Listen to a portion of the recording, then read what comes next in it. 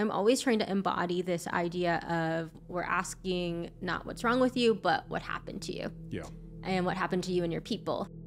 And so I tend to bring that into my work a lot as a therapist, is like that balance between let's explore the trauma, but also let's explore from a strengths-based view what's going on well. And how do we bring that in to kind of recalibrate, rebalance the trauma.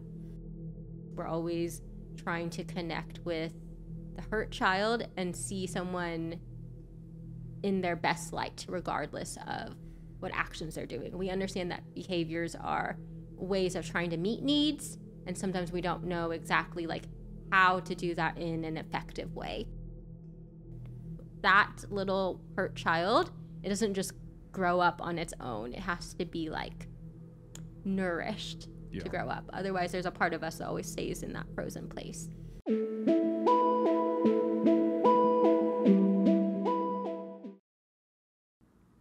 Welcome to T is for Trauma, where we explore the lived experience of trauma and the lessons we can learn from it. My guest today is Bree Liu. Bree, welcome to the show. Thanks for having me. Bree, you are a licensed professional counselor since 2019.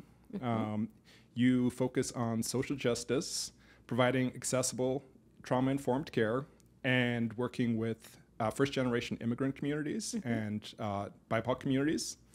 And you are trained in a variety of modalities, including Somatic Experiencing, Sensorimotor Psychotherapy, and trauma-informed yoga. And you are a lead therapist at the YWCA, and you also have your own private practice. And previously you have worked with the Unhoused community with complex mental and physical needs. Yes. So every episode begins with a gratitude, and the gratitude today is, first of all, for your work providing affordable and accessible care to individuals. I think that is a very important cause, especially in America, where the healthcare situation definitely needs work. But then also for your work with immigrant communities, which I think, especially in the last couple of years, has become incredibly important, and I'm incredibly grateful for that. Thank you. How are you feeling today? I'm feeling good. I'm excited to see where our conversation will take us today. Yeah, I'm excited because you are a therapist who is still quite young in their career, and I've had other mental health professionals on the show, and I think they represent the more experienced part of the spectrum, but I'm also very curious to explore your experiences and also your thoughts as someone who is a lot younger in their career. I think you can bring a unique perspective to that conversation that I'm really excited to kind of dig into. Yeah, I'm excited to explore it as well. So we originally connected through a training that you hosted around trauma-informed care, and that was with the YWCA. And during that presentation, you led a somatic practice, and I was wondering if you would be open to recreating that experience here today to begin the podcast. Yes, definitely. I forgot to ask this before we started. Is it okay to like stand up if we need to, or should we do it all seated? Because I can do it either way. Probably seated works better. Yeah. Sounds good. Okay. So I think the invitation to begin, let's go ahead and just orient to our space together. So visually, we can just start to look around space, really letting our eyes travel. And you can look up, down, really stretching the eye muscles. So our eyes, when we are in distress, the muscles around start to get really tight. And so we can start to get very tunnel visioned, literally. So just even being able to break your eye gaze and start to gaze around can really start to send signals of safety back to your body. And then when you're ready, let's go ahead and just start to bring our attention to any points of contact our body is making with the surface. Maybe you notice your feet against the ground. Notice your back against the chair. And if you'd like, and it feels supportive to you right now, we can go ahead and just see if we can soften just a little more into the supports. Just letting yourself melt, noticing what shifts or doesn't shift as you take in the support. The floor is an extension of the earth, and I think it's really helpful to have this anchor to come back to, knowing that the earth is always here to support you. We always have, if we like, walls and chairs to support us when we're inside. When you're ready, you can also start to notice your breath. There's no need to change it at this point, but in the words of Thich Nhat Hanh, attending to our breath is our first step in taking care of ourselves. And so our breath can also become an anchor for us if that's supportive. Just noticing what it's like to notice your inhales, your exhales. And when you're ready at your own pace, you can start to deepen that really intentionally. Maybe noticing what shifts, doesn't. The quality of your thoughts, any images that might be coming up. What sensations do you notice? What emotions? Just taking an internal weather forecast. And if it's helpful, you can kind of land on one of these, one word, one sentence, one phrase that maybe describes your internal forecast in this moment. Noticing. And when you're ready, we can start to take a few breaths together. You can do 3 breaths, inhaling through the nose and exhaling through the mouth. So when you're ready, we'll go.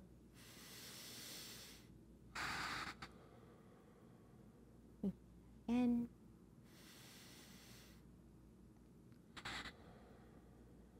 I'll do it one more time.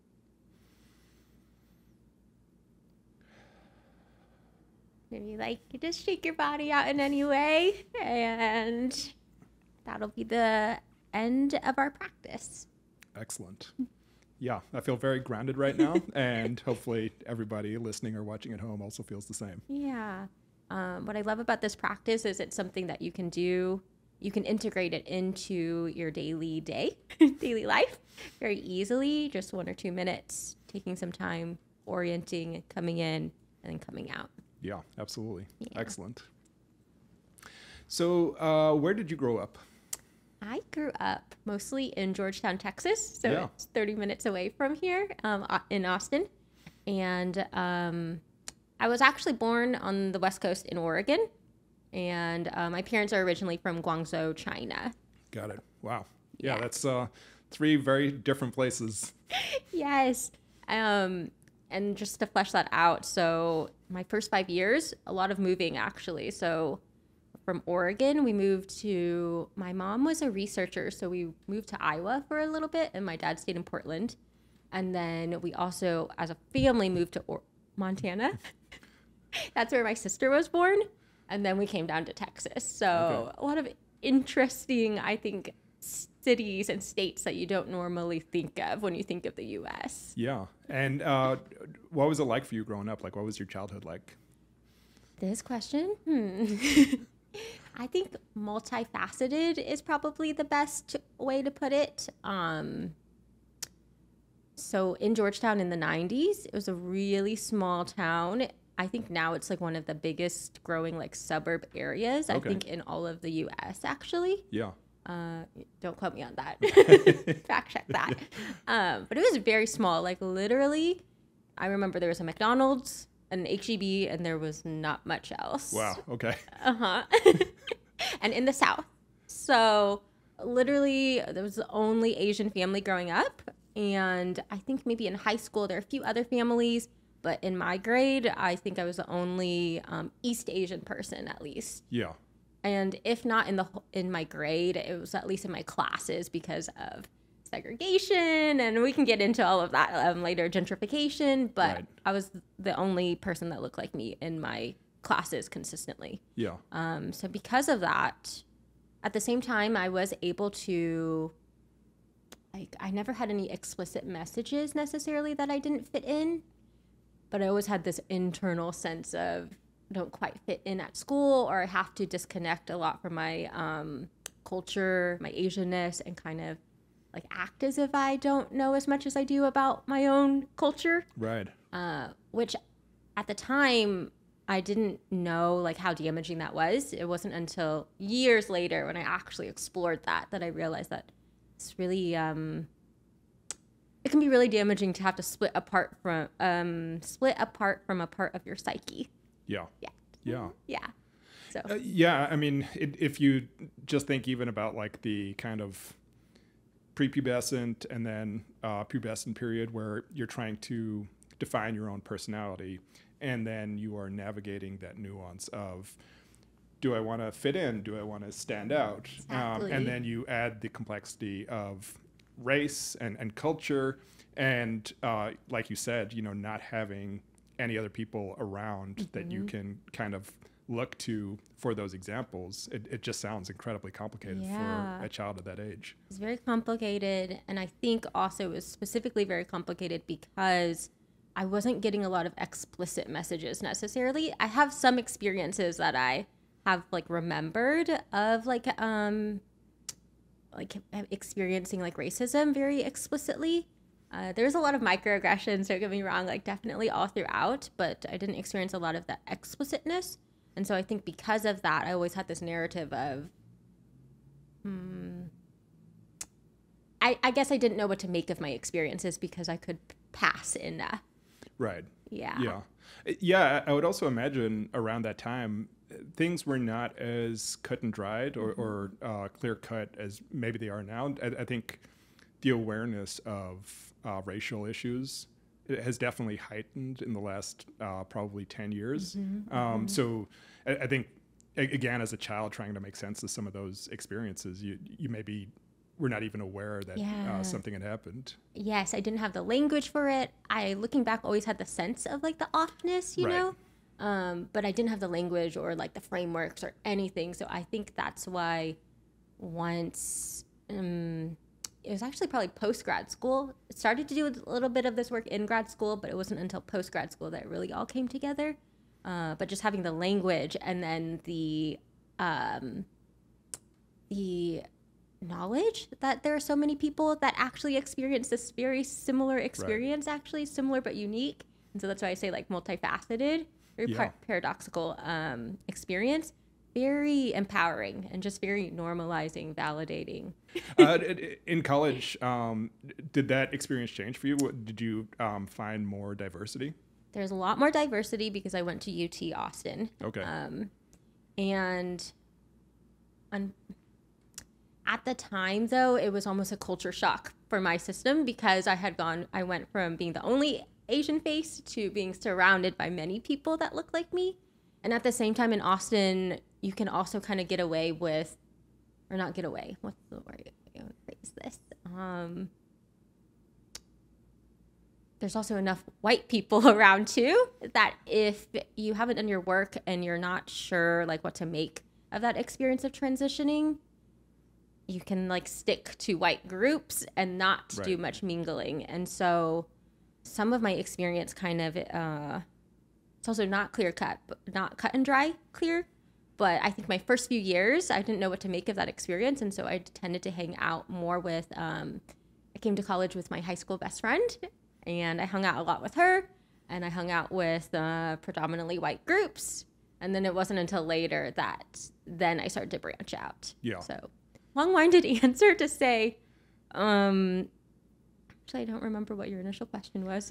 Sorry. If there was more diversity in college. There's a lot more diversity, yes. Yeah, absolutely. And I mean, that was my follow-up question was, once you found that more diverse environment, did you find yourself gravitating more towards Asian groups and predominantly Asian groups? But it sounds like it was more what you knew that you initially gravitated towards. What is it? I meant to look this up. There's like the 5 stages of racial development, I want to say. Okay. And I think I must have been stuck in basically like pre-contemplation, where like I was starting to realize maybe I wasn't as happy, or like I was realizing that I might find like groundedness in Asian groups. Yeah. But I also wasn't ready to take that step. And then I didn't know what that was like. So I was working through a lot of internalized racism, actually, to be fully vulnerable and honest around that. Yeah, that's so interesting. I think that's something that does not get discussed a lot. Yeah. Yeah. Yeah, I mean, what can you say about that, like in terms of how that showed up for you? So I'm noticing there's this part of me that still feels like some shame and guilt around having that part, while also knowing that it was very like protective. But what it looked like is I didn't really want to be around other Asian people. I think I felt like that threatened like my uniqueness, because I had started to gravitate towards this idea that being Asian, that meant I was unique, because that helped me survive through like my years in Georgetown. Right. And so I just didn't know what to do with that information when I was faced with, well, actually Asian people are like so many people are Asian in the world, right? So not unique. Yeah, your specialness is threatened. Yes. Yeah. And I didn't know what to do with that at that time. And I didn't have anyone to talk to. So I'm the oldest daughter in my family. And then because I was the only one in school, a lot of times I didn't have, or the only like Asian person in school, I didn't have like much mentorship. I didn't know like who to go to with these concepts. Now there's so much information out there. There's podcasts, there's so much social media. That's why I think like memes and Instagram and TikTok actually is like really can be very healing, because you have so many people talking about these same experiences. Yeah. Yeah, I mean, in terms of the actual communities represented at UT, was there a large Chinese community? There's large Chinese, large Indian community, or South Asian. I think a pretty large like Vietnamese community as well, and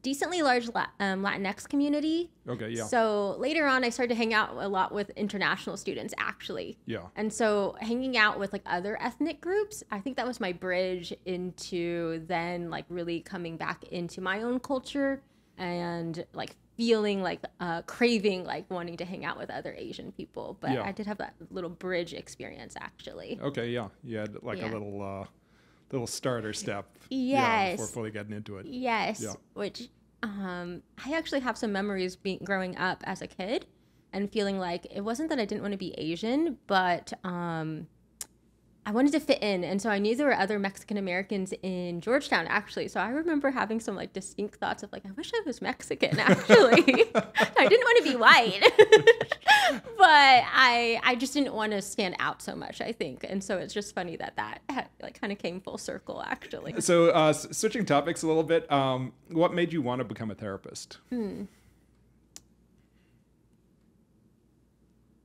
should I start in the story? I don't think I necessarily explicitly knew this when I started pursuing being a therapist, but in hindsight, I really think it's that desire to really be with and be in connection with others.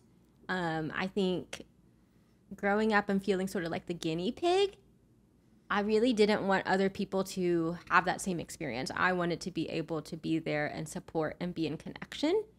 And when I took like I think it was called Intro to Individual Counseling in grad school. This was during my senior year. I wasn't sure exactly where I wanted to go because UT is a very research-based program. Yeah. And so there's a lot of encouragement and emphasis into the research track when you're psychology. So I was getting my bachelor's in psychology at that time. So it's very like you go into research. And for them, counseling is housed in the educational psychology program. So it's a completely different department. I think the applied work is all over there. But my advisor happened to like track everything I was saying and recommend I take that class. But it was my last semester at that time. And when I sat in the role plays, it just felt so right to be in connection. And And even though like role plays always have like a little bit of like offness, there's some like disingenuousness almost, a little tiny bit. I felt like, oh, when I was sitting with my role play mate, cut through all of that, it was so authentic. And that really like inspired this fire in me to go ahead and pursue like an applied counseling track. When you say you connected to that, did you connect to it because it was familiar to you from childhood, or did you connect to it because you had lacked that in childhood and this now felt like a good calling for you?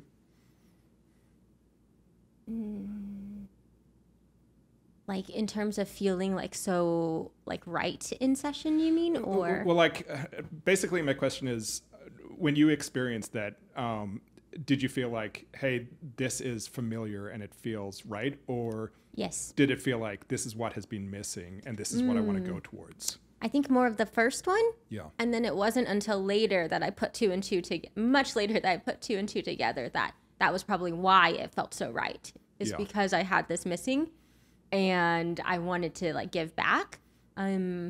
I didn't realize that until I was like applying for other jobs. Actually, I worked as an academic assistant. Academic advisor for a while. And it was there that I put two and two together, that I really wanted to mentor other people. At the same time, though, I have this really deep curiosity, so I always want to like learn more about other people. I think that helps me better sit with others, though. That's not necessarily like my motivation in being a therapist, though. Right. Yeah. When you had started undergrad and undergrad in psychology, did you have an idea where you wanted to take that? So I actually didn't start out as a psychology student. I started out as a biochem student. Okay. But as I was telling you before this started, like details with no context just are not interesting to me. So my first year, it was okay. I had a harder time assimilating to the information than I thought I would, but I was okay. But it was my second year. I took like an organic chemistry class. It was also at 2 p.m. in the afternoon. I'm actually not an afternoon person. Okay. I'm a morning and nighttime. But afternoon's really hard. I would fall asleep literally during all the lectures, and it was like the professor was speaking a different language. Microbiology was worse, so I realized I needed to make a change. But at that time, I was definitely living out like my parents' dream of go be a medical doctor. Right. Yeah. So, but I can remember being a child and wanting to be a psychologist. I don't think I knew what that meant, but I would watch it on TV and I would think like, oh, that's really interesting. That's going to be me. Yeah. And like on the surveys where they'd be like, what do you want to be when you grow up? I would fill that out. But then I kind of lost sense of that and somehow found it back. Because I knew I was going to probably I was going to fail my science classes if I stayed in it. And there was no way I would be able to advance to like junior level. So I needed to make that change. Yeah.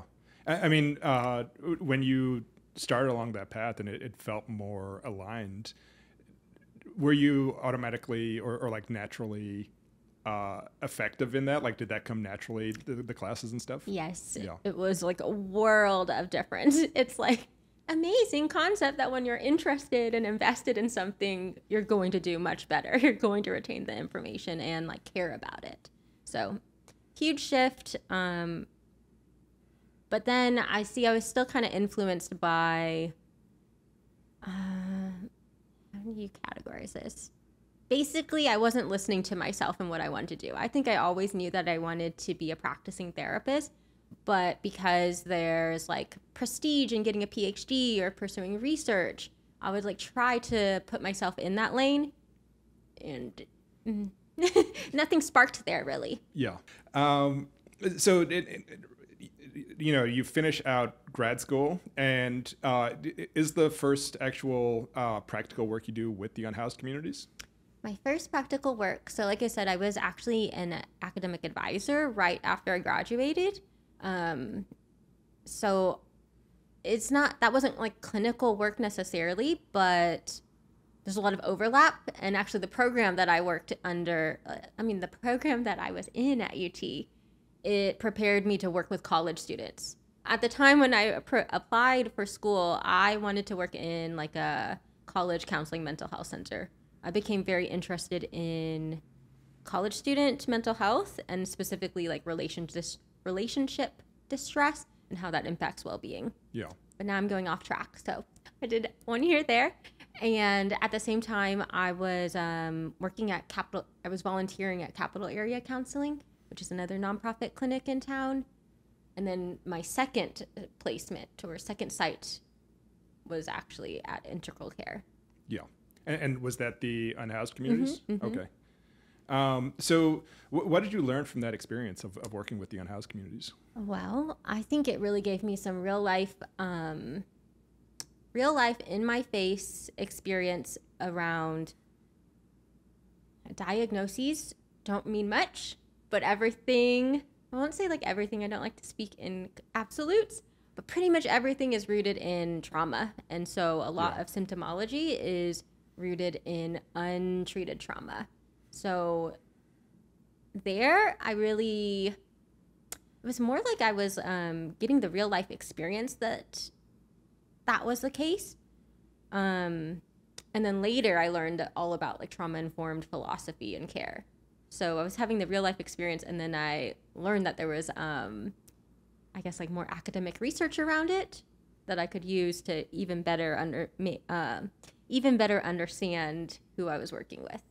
Yeah, we had been talking offline a little bit about Gabor Mate's book, In the Realm of Hungry Ghosts. And that is a book which I believe came out in either 2005 or 2009. And it mostly focuses on his work in the downtown east side, which is a very large unhoused community, a lot of addiction issues. He is working in an addiction counseling clinic. And I mean, a lot of the focus of that book is on the trauma-informed care, or like how most of those issues, both the emotional issues or the addiction issues, are rooted in trauma. And I mean, I only really came to Gabor Mate in the last couple of years, but it seems like at the time that those theories were relatively revolutionary, but also somewhat controversial, because I think people somewhat, and I think this is also an issue today where people are very skeptical of trauma, and also very skeptical of what is and what is not trauma. And like I think even with this podcast, like I think people sometimes bristle at this idea of like, oh, that this is trauma and that's trauma. And I think I was listening to that book and I was really wondering, like, how far have we actually come since, the 20 or so years since that book came out, or like how much have we actually changed our perception? Sure. This is a hard one to answer because I also wonder about it too. I feel like in some ways it's hard for me to answer because I spend a lot of my time in circles that are all, what's the term? Trauma, not trauma informed, but they acknowledge trauma. They're all about trauma. Yeah. And I also spend a lot of spaces in time in spaces where people kind of are coming from unconventional lenses. So I'm steeped in that. But working with my interns, so I supervise interns at the YWCA, I know that a lot of schools still tend to teach in these very traditional ways of, there's diagnoses, we focus on the cognitive, they're not necessarily trained in trauma. So in that way, I actually it's hard for me to gauge where we're at. And then, so that's the piece of just like in the clinical world. And I think it gets even more complicated outside of the clinical world, like in the real world, how do people actually feel about trauma? I feel like actually with TikTok, there's a lot more accessibility and information in some ways. Yeah. TikTok and Instagram. So I think these ideas are getting more popular, but then they can get very like diluted or reductionistic. Yeah. And so. Yeah, I'm only tangentially aware of trauma talk, I believe, as it's referred to. But also, I think kind of like the, I don't want to say misdiagnosis, but kind of like people who are not trained mental health professionals. And, you know, a lot of these people making this content, they're oftentimes like not even adults. And it's this labeling of everything as something. And, you know, I think I have very strong feelings about that, of like that being something of a double-edged sword in terms of like, yes, it's good that you're aware of these concepts, but also you should be very cautious in terms of how you label that, or if it's even accurate in what you're doing. I agree with that too. I think labels can be helpful, and then they can also be really detrimental. So it's like, I think you need to do that in relationship. You can't, I think that's the power of counseling, is that you get to explore these ideas in relationship. And it can possibly be harmful when you're doing all of this self-research on your own and really becoming very rigid in the ideas. I think a lot of rigidity in general tends to lead to dysfunction. And then how did these shifts start to happen towards focusing on working with immigrants, or kind of like what was the catalyst for the move in that direction? So I had to leave my job with the Unhoused community because I was kind of getting crispy. I was starting to feel kind of burnt out. You're working with a lot of systems. And it was actually not a very easy decision because I thought that I would be in that world for a long time, actually. But a lot of burnout, and I knew that I had to leave. Otherwise, I wouldn't have this same like unconditional positive regard for humans, I think, if I stayed too long. So my big shift, well, even back then, though, when I was at Capital Area, I noticed that I started to like resonate mostly with my clients who were Black, and also my clients who were children of immigrants, and then also first gen as well themselves. So I started to get the hunch that this is who I like connect most with in this one-on-one space. But it was probably not until I was fully licensed at a group practice, and the way I had written my intro, I think it was very inviting for these people who fit these identities as well. So my caseload started to get filled with people with these identities, and it was a natural fit. But my work really started to deepen, I think. It started to deepen as I worked with these people, but also I would say like the pandemic also really like fast-tracked a lot of my work as well in immigrant communities. Yeah. But I think I was already doing a lot of it before too. So the time all kind of blurs together. Yeah. When you say the pandemic, was that at all correlated with the Stop Asian Hate stuff? Yes. I think at that time I was at the beginning, I was starting to get even more connected with my racial identity and culture. And I had already done a little bit of work before, but I think probably that really, because at the beginning, there was not a lot of time to do anything else other than be on the internet doing research. Right. At the start of the pandemic was also Black Lives Matter, and also like let's talk about race, and all of that. Those conversations started to really kick up. But this reminds me, so at the YWCA, that is probably when I started to, because the mission there is eliminating racism and empowering women. So we tend to work with a lot of people of color and also a lot of first and second gen immigrants there. So my caseload was also really expanding there. So I was getting like really rich experience and really enjoying it. And I was a school-based therapist, so I worked at a charter school that was predominantly Latinx. Also, children of immigrants mostly. And I think that's really where it came together, where I was like, I'm really enjoying this. Then by the time I went into group practice is when I already like knew that was kind of my niche, I think. Yeah. So what are some of the common issues that first generation immigrants or people of color come to a therapist with?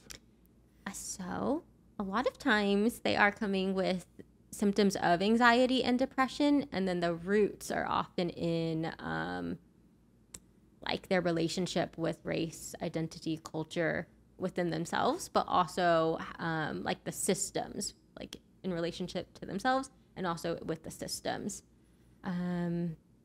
There's also a lot of intergenerational trauma, collective trauma, cultural trauma, immigrant trauma, and they may or may not have like these terms to classify how they're feeling necessarily. But again, like we said, social media is the great equalizer, so some of them do. But that's what I tend to see is a lot of echoes of trauma. But I can get more specific if that's helpful. Yeah, please. Okay. So I do think there is a lot of a similar struggle that I was talking about before about not knowing who they are. And that is rooted in like how systems have impacted them in terms of like a sense of feeling not enoughness, but it's mostly because the systems in place are not created to support like well-being in BIPOC or immigrant communities. Yeah. But there is like a deep internalized sense of I'm not enough. And these systems impact us all in that way. So I think that's also why, for me, practicing from a systems lens really makes sense. But there is like a deep pervasive sense of an I'm not enoughness usually that shows up.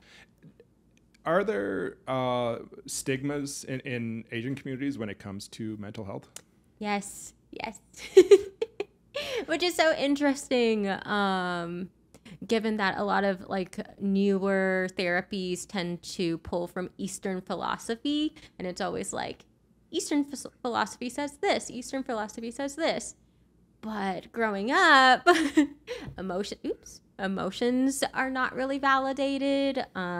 If someone has mental health issues, then there's this like conflation with you. It's always the extreme. So if you have mental health issues, you're going to be further along, probably like the psychosis spectrum, I think is association, or you're just like not right. Something's not right. Yeah. But it's very like deeply not right, if that makes sense, like spiritually not right, I think. Yeah. I remember there was a training I attended, and this other, I want to say he was a psychiatrist. He's an Asian American psychiatrist, and he was sharing this story about how when he first told his mom that he was interested in becoming like a mental health practitioner, she kind of looked at him and was just like, what is mental health? Also, why do you want to do that? And when she was like using herself as an example, when I want to talk about my problems, I just go scream at a tree. I scream into a tree. And which modality is that aligned with? Maybe connecting with nature. Okay. Yeah. But it's very dismissed. But I think it's changing now. But it's very dismissed. And I actually went and did like some like self research around like why there is that split of like this comes from Eastern philosophy, and yet so many like Asian Americans and I'm probably many Asian diaspora no longer subscribe to those Eastern ancient values. I was very curious about like why there is that split, and I think specifically with Chinese people, actually a lot of it has to do with cultural revolution trauma, and then also immigration trauma. So with the Cultural Revolution, Mao, he basically wanted to unite like one Chinese culture. And so because of that, he wanted to and he wanted to align more with like Western industrialization Right. Standards, I think. So there was like a lot of like disconnect from like ancient knowledge, ancient wisdom, and just like we are scientific, we are objective, we are blah, blah, blah, which actually there's no objectivity. So we could talk about that perhaps in the conversation, but that like is a big disconnect from the feeling sides of things. But I think some of the people still know it. Like my dad, I feel like he still when he lets himself go there, he has a lot of he like acknowledges feelings have a place. Yeah, so I mean, in terms of, I know you had mentioned offline in your work that you do bring Eastern principles or Eastern philosophies into the work. Like, what are some examples of that? I think an example is maybe like less of a focus on the individual and always having the context that the individual is in relationship with the collective. So in Western psychotherapies, there's often just a focus on the individual and then maybe the individual in relationship with their mom, their dad. So a lot of mommy issues, and I have quotations around this, and daddy issues. But with like Eastern views, there would be more of a acknowledgement that it's your relationship with your family, your nuclear family, and also a relationship with the culture, and also a relationship with the systems that the culture is based in. So the last one is more based in relational cultural and liberation ideas, but Eastern ideas really will take the whole group, and there's less of an emphasis on the individual. Another thing that Eastern ideas always tend to explore is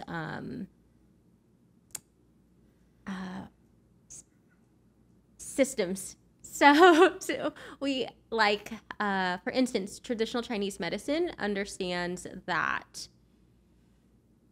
there's like a sorry, my mind is going so many places. First, there's like an exploration around like how do we proactively make sure that this person doesn't sink into illness versus like Western modalities tend to be very reactive. Right. So it kind of tries to understand like what is going well in the person along with what isn't working and tries to balance the two. And so I tend to bring that into my work a lot as a therapist, is like that balance between let's explore the trauma, but also let's explore from a strengths-based view what's going on well, and how do we bring that in to kind of recalibrate, rebalance the trauma. Traditional Chinese medicine also understands like a problem in the knee is not just a problem in the knee, versus in Western like medical science, you would go to, there's probably a knee doctor, very specialist, and working and thinking about that knee in isolation. But an Eastern philosophy, so traditional Chinese medicine, yoga, probably Ayurveda as well, is going to explore how the knee is working possibly in relationship to the shoulder, but also maybe in relationship to, is a knee related to like a, they call it stuck energy, like a stagnancy. Yeah. And that stagnancy could be related to an emotional or psychological issue, actually. So it's considering like the body in a whole. And those ideas have always resonated with me. So that's how I sit with my clients as well. Yeah, and it seems to tie in very closely to the somatic experiencing. Exactly. Yeah, so a lot of some score, exactly. Exactly. Something that I wanted to go back to was what you said about the kind of the differences in dynamic between Western therapy or Western philosophy, but then also the Eastern dynamic being the relationship to the community. Does that get complicated in immigrant communities where the connection to community, I think the context originally would be that your community aligns with your own values, but when you are an immigrant, potentially the community does not have the same values as you. Sure. What is it like to navigate the nuance of that with someone? That is such a good question. I think the answer is that it is very nuanced to navigate. For me, I think I am always coming from this perspective that everyone is doing the best that they can with what they have.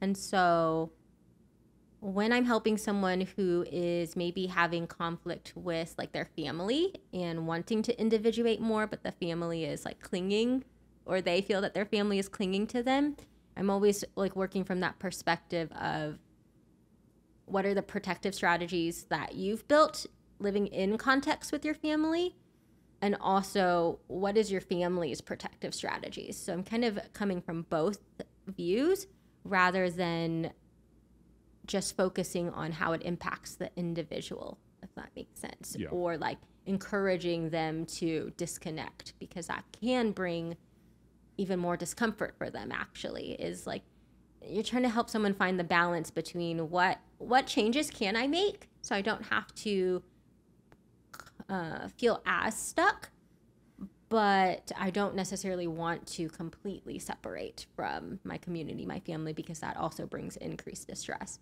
I'm just trying to titrate everything. Yeah.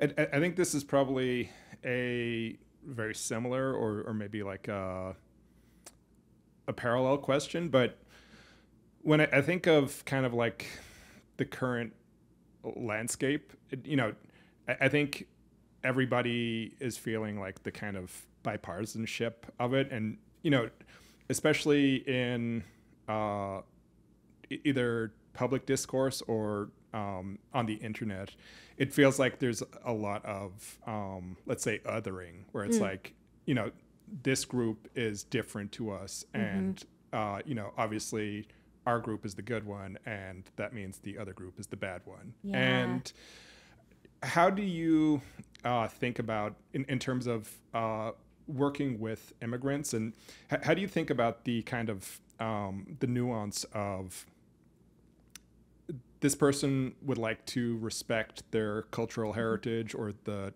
traditions, while also being part of a community and kind of like integrating?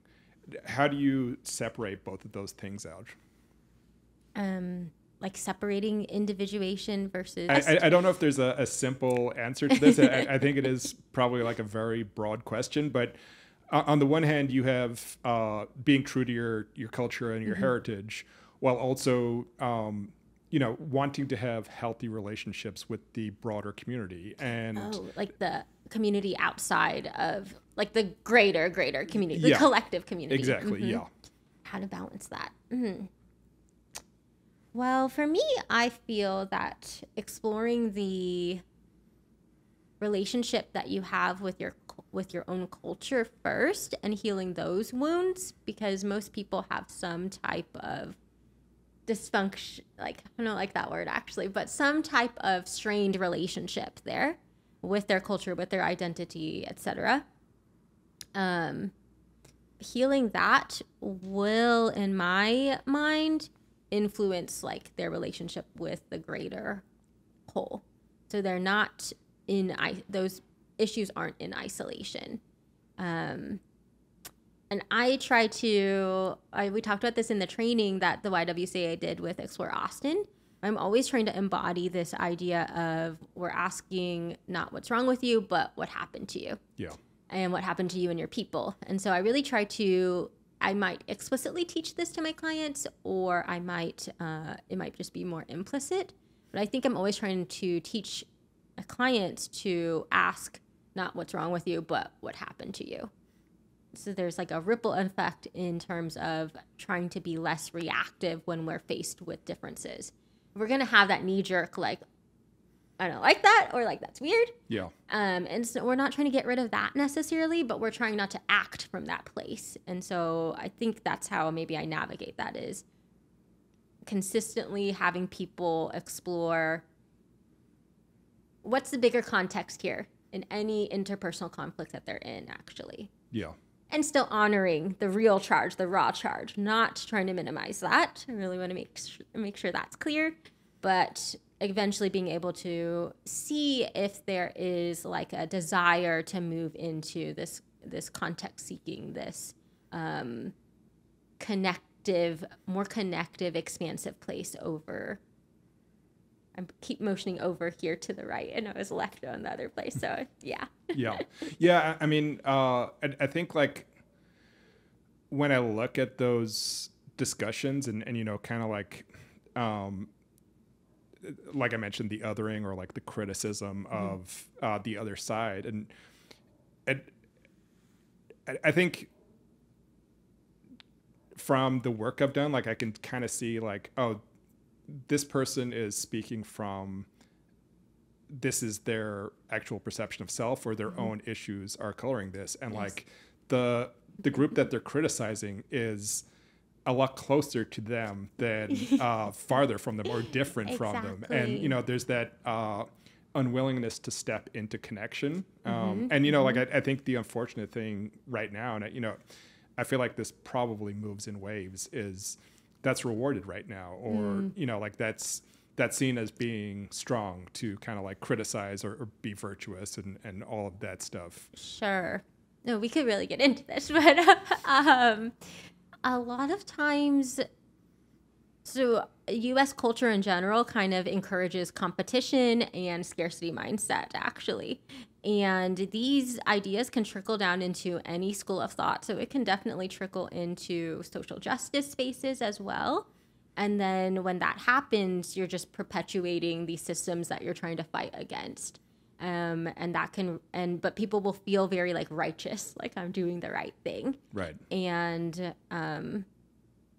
this is not me saying that, I'm not saying anything bad about social justice movements or activists. I'm very social justice oriented myself, but that's something I definitely see. And I try to talk about that nuance in trainings as well, actually.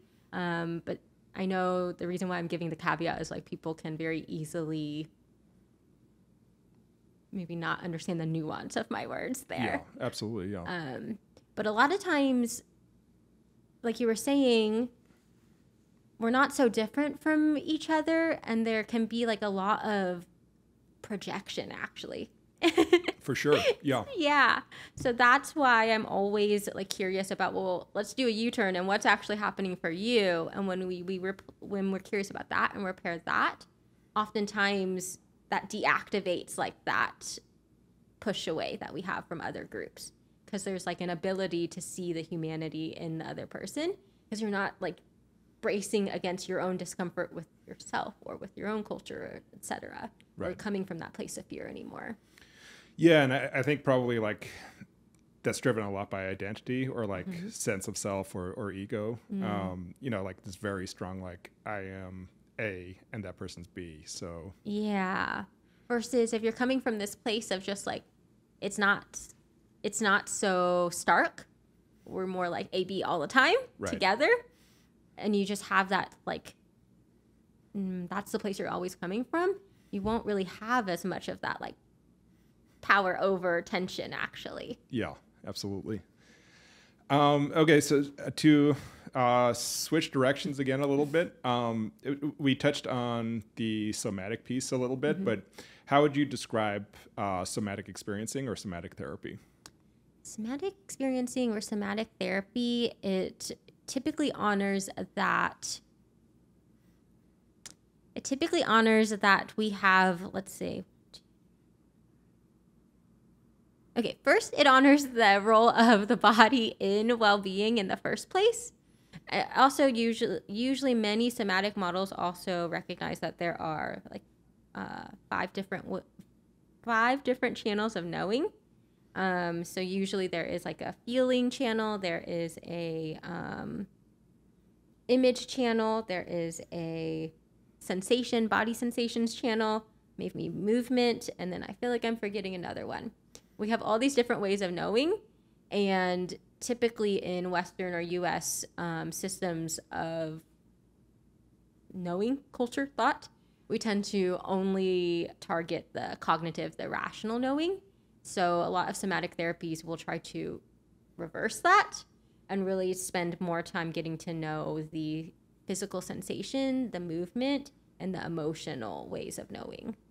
So I think that's like the most concise way I can explain somatic therapies. Yeah, absolutely. Yeah, and you know, I think in my own experience, I grew up very logical and very rational, and had also shut off a lot of those feeling parts. And so if you are beginning in your work with someone who is not used to experiencing things somatically or just is in a state of disconnection with their body, how can they start to cultivate a sense of connection? Sure.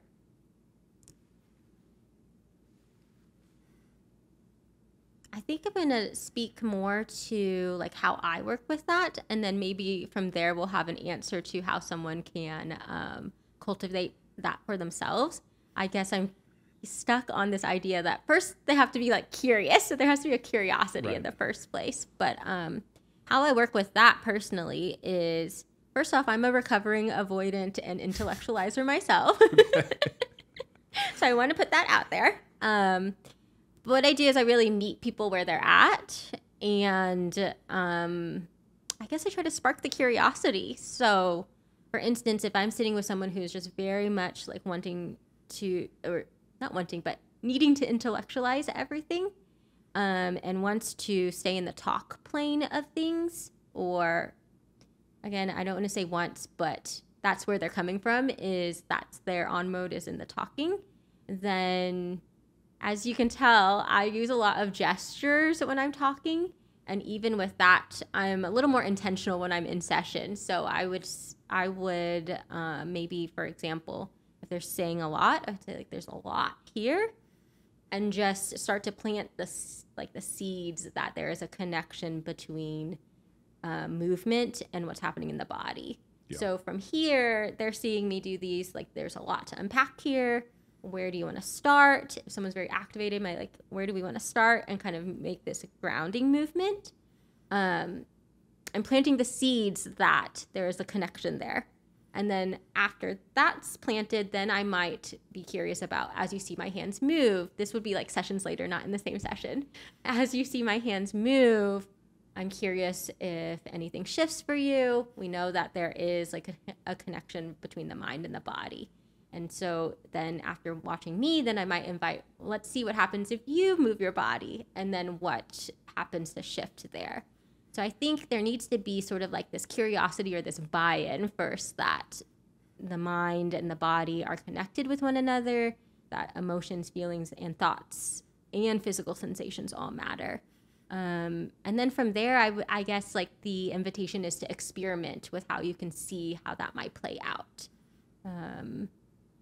There's many ways to get started. I think that a lot of people who might be more in the intellectual plane, they might get a lot out of doing something that is like more solely movement based, that isn't necessarily bringing in all the channels, like the emotions quite yet, but just seeing like what happens when you move your body, and does that shift your mood, but not necessarily going too in depth with that. So what are some examples of movement-based practices? Yeah. So for me, actually, I am also a registered yoga teacher. And I will say that yoga actually really, my own practice of yoga actually did, this is going to sound so cliche, but it actually really helped me learn how to decolonize my relationship with myself and my mind. Many yogic spaces can be kind of a more aesthetic space and more focused on athleticism and perfectionism. That's where I started whenever I first got into yoga. But a lot of the teachings and what kept me going is you get to explore through a flow from start to finish how you might feel differently. And when you're very like mindfully and intentionally moving through the movements and taking that moment to ask, is this actually how I want to move my body? Do I want to get in this pose instead of blindly following? Because before I had that realization that you can have this really like a mindful mutual relationship to yourself through the practice of yoga, it would be sort of like more of this disconnected, I'm just going through, I'm like really strong and that feels good. And that's also how I approached most exercise before that. But now even running is like an opportunity for me to really explore, how do I want to move my body? Do I want to move in the speed? What is it like to feel my feet on the ground? Right. But I got a little distracted. I'm so sorry. No, I think that perfectly answers the question. I did want to dig into that sentence. I think you said decolonize your relationship with yourself. What do you mean by that? Yeah. So the ideology of colonization is like a group overpowering another. Right.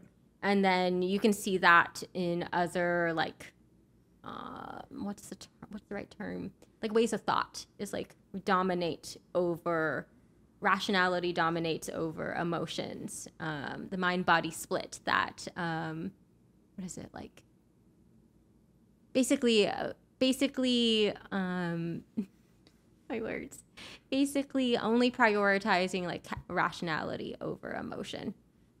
So with decolonizing, you are trying to like actively do the opposite, and instead of this power over dynamic, you're having like a very like mutual dialogue. And when you learn how to do that with yourself, that really shapes how you like do that with all ideas, all thoughts, actually. Yeah. So instead of, a simple example is like in Western societies or capitalistic industrialized societies, there can be like this like need to override your needs to survive. Something as simple as I'm gonna skip my lunch, or I'm gonna skip going to the restroom. I just got to get this work done. Yeah. But that's like a very like power over dynamic. And what would it be like to really ask yourself, like, let me honor this need, go to the restroom, eat the food that I want to eat when I want to. It's a very different relationship than always prioritizing like mind over body, or like always wanting to like having to go the hard way, I guess, like coming back to the beginning of our conversation, like forcefully putting yourself in a situation that doesn't actually bring pleasure or feel good. Yeah. Yeah. I mean, I feel like that's a very common social media theme is like, hey, this person is doing something difficult, therefore it should be celebrated. Yeah. And sometimes I look at that and I'm like, I would not trade lives with that person. Yeah, but I actually used to like very much be like that. I would like have a lot of pride in having a really high pain tolerance, not being scared. Yeah, same. Like just grind till you drop. Exactly. Yeah. And then I would have like real pride around not dropping, but at what cost? Right. Yeah. Yeah, being a little kinder to yourself, being maybe a better way of doing things. Yes, and much more sustainable. And it just like can translate into you're not going to want to dominate like other people because you're not so used to dominating yourself. Right. Yeah. Yeah. Yeah, absolutely.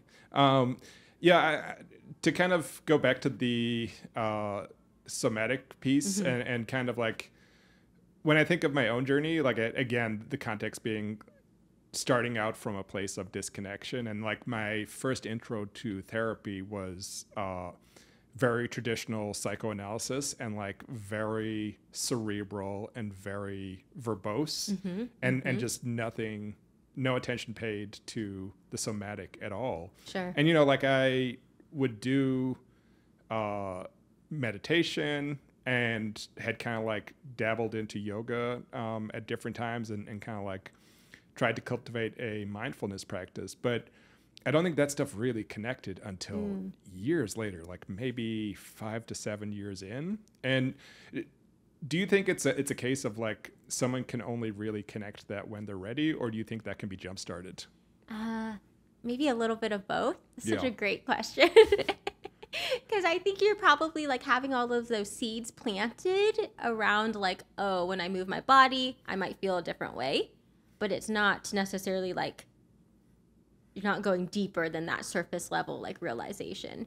But then sometimes things shift and all of a sudden it just I also just remembered something else that I would recommend people if they're wanting to be curious about like somatic work. Something really easy is to start to bring attention to your posture and see what making small changes to your posture, how that influences quality of thoughts, emotions, other sensations, etc.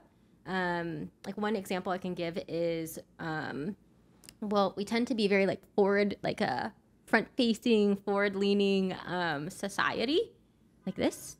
But this pull can also, first off, it can signal connection, but that's not where I'm going to go. I'm going to go towards more like it can, basically, if we're like this all the time, I know that this is a podcast, so I'm feeling very sheepish right now. But if you're like more in this like very forward-leaning position, it can also start to feel like the precursor to like punching down, for instance. Right. hiding, ducking, and then that can start to send signals of unsafety to your brain. And because we know that actually 80% of the message that the vagus nerve, which is the longest nerve in the body, goes from the brainstem, side of the face, side of the neck, through all your internal organs. This nerve is in charge of sending signals of safety or unsafety from your body back up to the brain. And 80% of its information is body first and then up to the brain. So it's less about like I'm making a conscious decision to move my body and then I move my body. It's more my brain is getting signals from my body and then it adjusts very unconsciously. Yeah. So when you're stuck in these positions of like I'm always maybe perpetually in a posture of threat, it colors all of your thoughts. It colors all of your emotions. You might always be in this state of urgency and this state of unease. And so just being curious about what happens if you like ground down and elongate the spine. If you even just like support like the back of your head, just noticing what that's like, you may or may not notice very large differences depending on how embodied you already are. But just being curious to see if there's any shift for you can be really helpful. So I think starting with small postures. Not sitting like a gargoyle for 8 hours a day. It's not good for your mental health. Yeah. No, but also like driving definitely like, yeah, it basically activates all of the stress muscles, the fight or flight muscles. Yeah. So yeah, there's a lot of things about the modern industrialized world that really don't support like well-being, even just from that bottom up kind of a way. Right. Yeah. Yeah.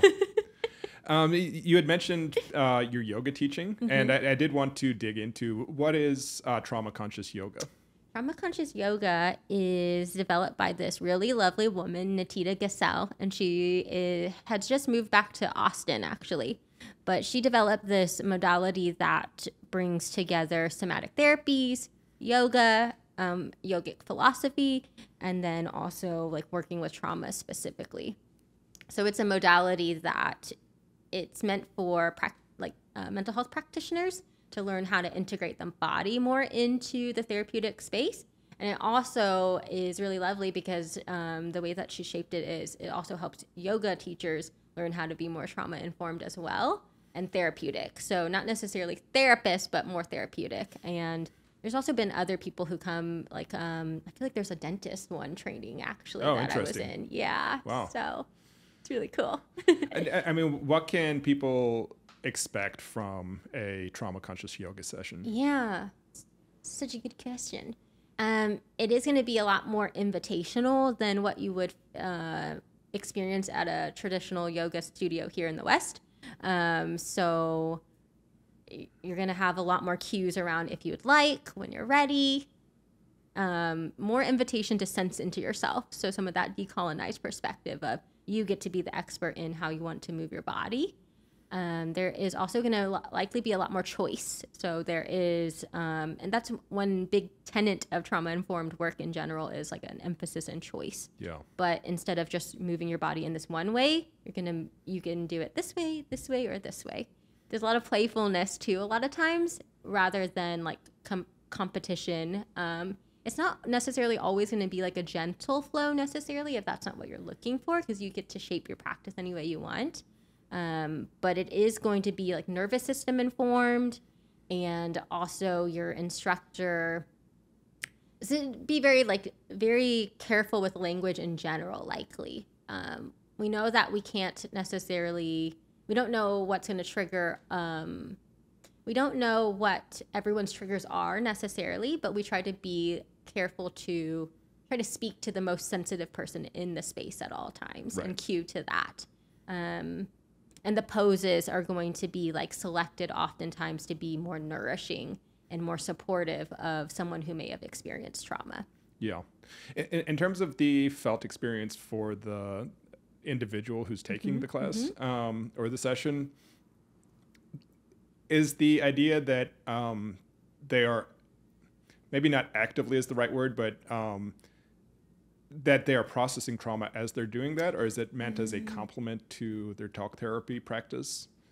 I think that if your session is being led by a trauma conscious practitioner who is a mental health practitioner and a yoga instructor, then it can be more in the realm of trauma processing. So usually this would be done more on a one-on-one setting. And so through these movements, we might be moving through stuck energy or trauma.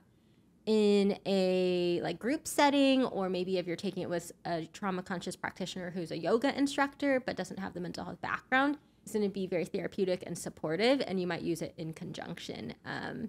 But the way that I utilize it with people is one-on-one. It is going to be maybe more in the realm of processing, and then in groups, it could be supportive. There can be some invitations depending on how much I know the person's nervous system or the group's nervous system to move through. Yeah. So something that you wrote on your website that really resonated with me was the sentence, "We heal and grow through connections." Mm-hmm. And again, when I kind of think of like the modern day landscape, I think a lot of these, I mean, especially men's issues, come through a sense of disconnection. And I think the internet has maybe tricked us a little bit in terms of feeling connected, but not actually really being in connection. And this sense of kind of isolation and loneliness being exacerbated by that, where on one hand you can have access to communities, and sometimes very niche communities, where those values or interests resonate with you, but at the same time it's kind of like a proxy for real connection, or like a bastardization of that real connected experience. And so if you are somebody who is maybe experiencing that disconnection, or maybe more broadly, you have not really had that experience of like healthy connection growing up, or that was not modeled for you, how can you start to venture out into the world and find that connection, or start to gravitate towards healthy connection? Such a big question. Yeah. Well, first, I think I'm going to back up and just help invite people to acknowledge that if you are struggling with a sense of disconnection and deep isolation, just know that it's not you, and it's like our society, our modern society, that supports a lot of disconnection. So just really recognizing it's not you, it's the system, and starting to create that distance. I think with that distance, maybe then you'll be able to feel like more regulated enough to be in, not to get into the weeds, but in polyvagal theory, there's a part of our nervous system when we're feeling safe, we'll feel like socially engaged. When we're experiencing like a sense of threat, our desire for social engagement goes offline, because we just lose the capacity for it. So I think being able to find any space where you start to feel a little more grounded, a little more like safe in your system, a little more regulated, that will make it feel more accessible to start venturing out and find community and find connection. In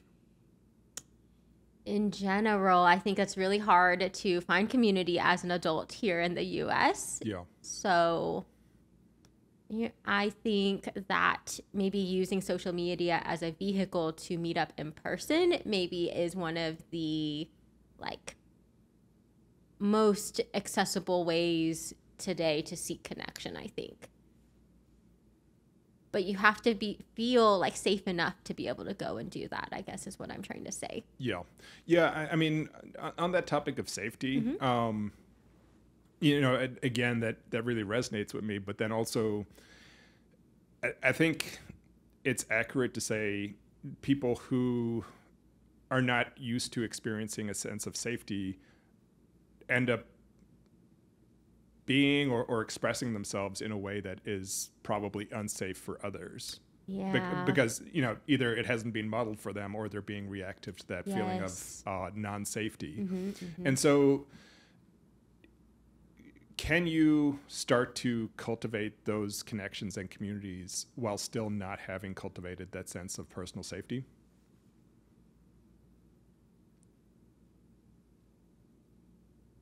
there's a part of me that wants to say, like, go to therapy and start exploring this, so that you have like that safe container. But I feel like that might be a cop-out answer. Right. But do I feel that people can start? Yes, I do actually, because they kind of work in conjunction with one another. The more connected we are, the more like regulated and safe we're going to feel in our body, and then the more likely we're going to be able to feel connected. Can people but where to start, I guess, is the biggest. I guess this is why I'm like wanting to gravitate towards so if you're able to connect with a therapist and you start to be able to explore these topics in session and start to kind of build a secure base with your therapist, that can translate out to the real world. But I know that getting connected with therapists is very difficult these days. It's really difficult in Austin. So I guess I'm finding myself at sort of a loss for a solution right now. Yeah, I mean, that can be the true answer. And, I think you had mentioned earlier unconditional positive regard, and I do want to come back to that idea, but I think not everybody experiences that feeling from therapists, or it's just not a fit for feeling that. So I think, that experience of just going to see a mental health professional may not engender that sense of safety with someone. Absolutely. Even though that abstractly is the right step for them, it might not produce the desired outcome. Absolutely. You could have a really uncomfortable experience, or it could take a really long time to get to that space. Yeah, I mean, it kind of speaks to something you mentioned a few moments ago in terms of that cyclical nature of I need safety, I experience safety, I myself become more safe, and then that being kind of like that flywheel. But if you don't hit that first step of this person is engendering a sense of safety for me, it either takes the person venturing out there and being vulnerable or putting themselves out there, or they retreat and they don't get that experience. This is why collective issues cannot be fixed on the individual level. We're actually seeing that right now in real time. So I think the real answer is lofty, so I don't know how we get there right now, but the real answer is the community has to be able to support you and come to you in these times. So we have to, just as a culture and as a community, recognize when people are hurting, we go to them, so that it's not, the burden isn't on the hurt individual or the isolated individual, because it's so hard to, what's that term? It's just so hard to get out of the ditch when you're way down there. You need someone to come in, and they have to know that you're hurting themselves and come and pull you out. In conflict resolution, they have a similar concept as a triangle. So basically, the idea is, if you are, as a conflict resolution person facilitating a group, you set all these expectations so people know that it is this collective communal space to try to avoid the power struggle. And then the idea is, when a harm is made, the individual who's hurt isn't responsible for calling out the person who's made the harm. Someone else comes in and rescues that person. I'm so sorry. I keep hitting the mic. That's all good. So I think that idea needs to be applicable to just culture in general, society in general. Yeah, for sure. Yeah, I mean, something we had talked about was this idea of unconditional positive regard, and this being an idea kind of brought to the popular culture by a psychologist named Carl Rogers. Can you talk a little bit to what that is, and then how that shows up in therapeutic work? Unconditional positive regard is seeing the value in someone regardless of their beliefs, their thoughts, their actions, what they're doing. There's this other phrase that I have on my website too, around always trying to see the hurt child underneath the protective strategies. And I think that's what unconditional positive regard is. In a nice brief sentence is, we're always trying to connect with the hurt child and see someone in their best light, regardless of what actions they're doing. We understand that behaviors are ways of trying to meet needs, and sometimes we don't know exactly like how to do that in an effective way. Yeah, and suspension of judgment and exactly, withholding criticism and that kind of stuff. Exactly. And I also let you, I think where I was trying to go earlier is I let you be who you are without feeling threatened. Like, I don't have to come in and change you. Yeah. You get to be you, and you get to be where you're at, and I'm going to meet you there. Again, on your website, you have the phrase, all adults are grown-up kids. Mm. And your work is around uncovering the precious child. Mm-hmm, mm-hmm. And I mean, I think that is a very, well, first of all, it's a very intuitive concept for me now, but also I think, I mean, even with as much work as I've done on that, it's still quite a complicated concept. And I think it is one that is complicated for people in general. And so what does it mean to uncover your precious child? For me, I think that first off, it is recognizing that when we are in distress, our prefrontal cortex goes offline. So this is like our part of our brain that has the ration and the reasoning, and also maybe where in some modalities we think of like the wise adult, the wise child, no, wise adult. That goes offline. And so just like on the neuroscience level, we are all operating from that emotion, the high emotion and the brainstem, like the impulse, react part of us. And that's like mirrors what, like how a child is, since our prefrontal cortex just doesn't fully develop until now the research is indicating like late 20s. Wow. Yeah. Okay. So just like I would say on the neuroscience level, we are acting as if we're children because we don't have that that prefrontal cortex accessible to us to modulate our thoughts, our feelings, and to really make like rational decisions in the moment. Once you honor that, I think some of us have to learn how to do this because we weren't modeled this ever.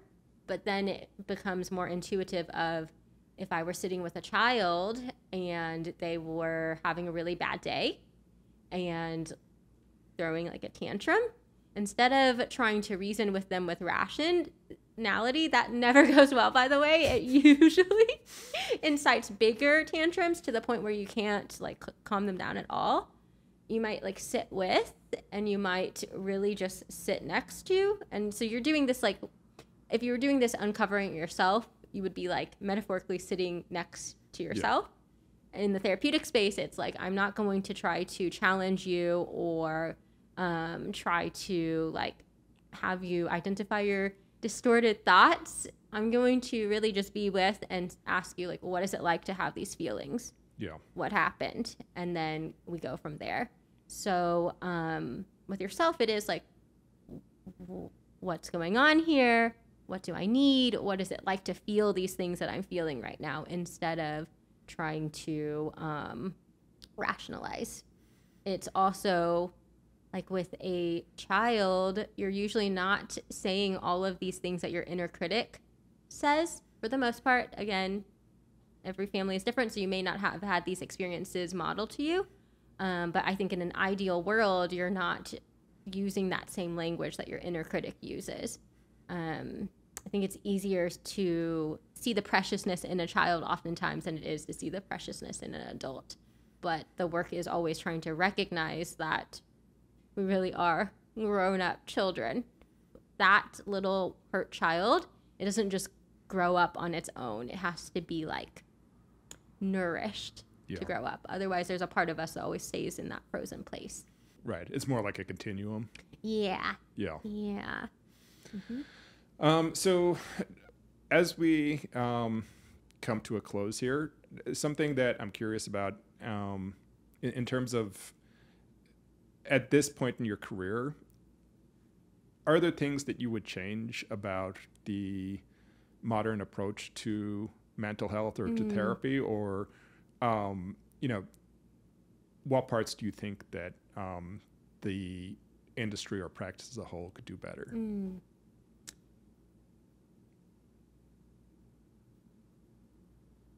I feel this is a hard one for me to answer just because all of the modalities I practice from, I would not change anything about them.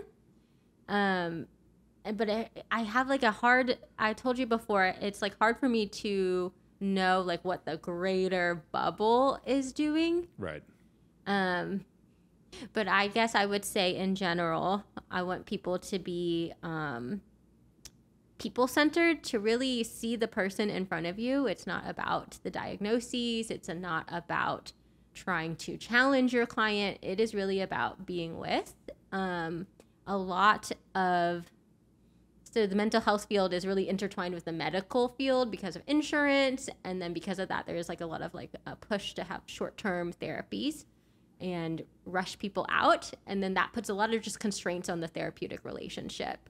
So I would want us to move towards really valuing that some people can really benefit from short-term, but a lot of people really benefit from long-term or mid-term as well, and to really like honor that. And when you have more space like that, I think there is more space to really connect interpersonally, really authentic, really deeply, instead of like worrying about intervention. Yeah. So less intervention-based and more people-based is my general invitation for the mental health field. Yeah, amazing. Well, Bree, we are at time. I have really enjoyed this conversation, and I think people listening will get a lot out of the very wide and diverse range of topics we covered. So I wanted to say thank you very much for showing up today and sharing space with me. Thanks for having me. Yeah, this is great. Thank you so much. Take care.